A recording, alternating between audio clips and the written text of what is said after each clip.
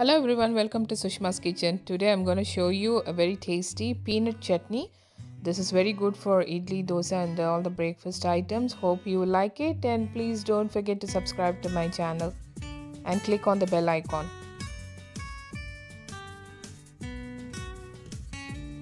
First, in the pan I have taken 2 teaspoons of oil here, and I'm adding some red chilies, some 6 to 7 red chilies. It depends according to your taste. If you want more spice, you can add more. And I'm adding in this 1 cup of peanuts. In a low flame, roast it well for at least for 5 minutes. You need to roast it nicely. You have to put it in low flame and roast it well till it becomes brown. And after 5 minutes, you need to put 1 small onion. I have cut into cubes, and I'm roasting it slightly, not too much. You can just roast it like that for another 2 minutes. It's enough. This is a very tasty chutney recipe for dosa and idli. South Indian is the andhra style recipe. Now I'm putting in a gooseberry sized tamarind in this.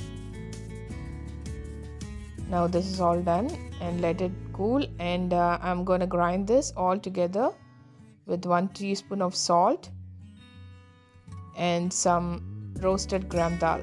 Half a cup of roasted gram you can add. See, now I have blended this in the mixer with 1 cup of water. Now I have to add the seasonings for this.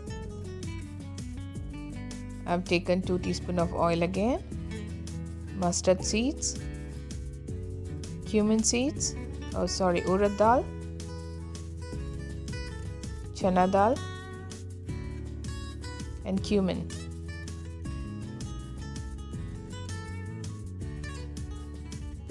And some red chilies.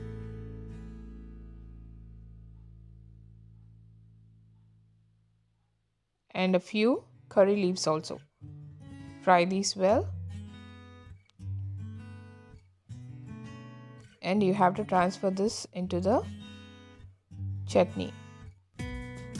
Now the chutney is ready. It is very easy to make, and it's very tasty also. You have to try this at home for South Indian breakfast. It tastes very good.